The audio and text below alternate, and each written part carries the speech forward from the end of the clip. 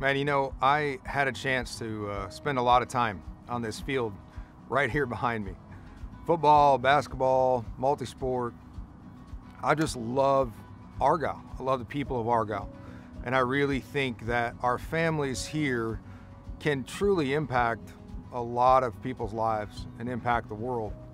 But the most important thing was that I felt like we could make disciples in Argyle. Someone told me, one church can change the whole world. And as I thought about that, as much as I appreciate the idea, for me, I thought, no, it's really a ton of churches, a ton of bodies of believers. This was the entire idea from day one, that Christ taught these disciples and then they scattered. At the same time, I had no intent to be a part of starting something else in a small town. But even though I can't figure out how to get my head around changing the whole world at the same time, I very much felt like we could disciple all of Argyle. So I had a real passion and zeal, and I was just sharing Jesus with friends and discipling friends. And as I was seeing that happen, they were discipling others. We had a tragic loss in our town. And that's what brought ACC really together. If you don't know, we lost a dear friend who I spent a lot of time for years coaching with, doing life with, fishing with, hanging out with. When he passed, we began to ask each other questions. All of us coaches, all of us families, our town came together. We started asking ourselves, what does it look like after this? How do we know that we're right with God? And as people began to lean on each other, something formed. And people began to say, maybe we should start something new. And I really thought, well, the bases are probably covered. I'm already sharing Christ with so many friends, like we got this done. But then I began to think about the earlier statement that the church scatters. If everybody came to one church, we'd never win the whole world. And so we have to scatter. I think it's many bodies of believers that win the world.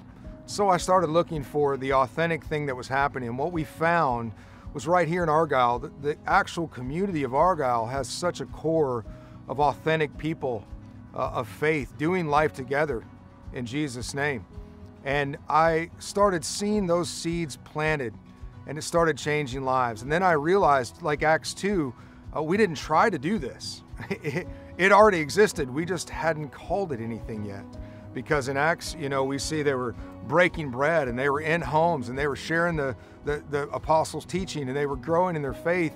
And that already existed, so we just thought, what do we call it? And that's why we intentionally called it Argyle Community Church. It has really been just the heart of Argyle coming together as a community and making more and better disciples. It's been an incredible movement to be a part of. This all began with Ron Horton. He's a friend of mine, and he challenged me one day. He said, Tim, who have you discipled?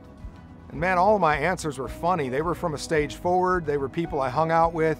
I had a hard time explaining that. He said, Tim, Matthew 28, it's a commission. It's not a suggestion. You're supposed to go out there and make disciples, which is a follower of Christ, and see them baptized and then teach them to obey these commands to go make more disciples.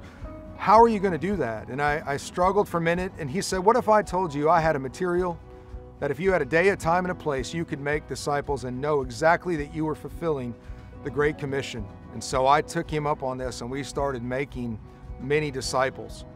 And that is really what began this movement. Almost everyone in this body of believers currently right now, men and women, are making more and better disciples. We meet all throughout the week, all throughout this community, and it's just become a tremendous movement of disciple making. And people say, well, how big is it going to be? What is Argyle Community Church going to be? There's going to be a lot of race to buildings and bands. We know that's easy for us to know as part of what happens as churches grow, but that's not the idea for us. Our heart for this is actually just to steward the people God has put in this community, that we can disciple this whole community. That's our goal. I don't care how big or small our gatherings are in just one location. I'm really sincere in the fact that I feel God has called us to make more and better disciples. And I want the culture and the zeal of this, what we share as a leadership team and as a church and a body of believers, is a culture of truly of leaning into humility. The Bible says that God resists the proud, He gives grace to the humble. We just want to steward well the relationships and lives of people that He's given us in Argyle.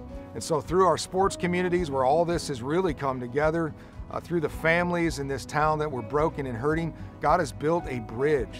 And so we don't need to be propped up. Matthew 23, Jesus reminds us, be careful who you think is your teacher, because we have the same teacher. That's the Father. That's the heart behind this. It's more comfortable for me to be called coach. If you gave me a title, it would put me on a pedestal. And that means not only are you looking up to me, then I would look down on you. And the ground is level at the foot of the cross. I pray to God that if people know us for anything and get close, they find a sincere group of people that love God, are humble, and are willing to work to make more and better disciples. That's the heart of this church. So if you say, man, is this a place for me?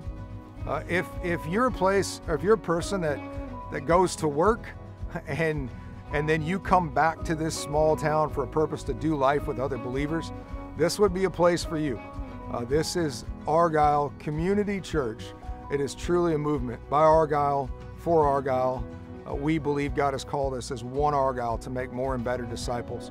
So if you're looking for a home, this may be a place that you'll find a home organically doing life with this community of believers right here in Argyle, Texas.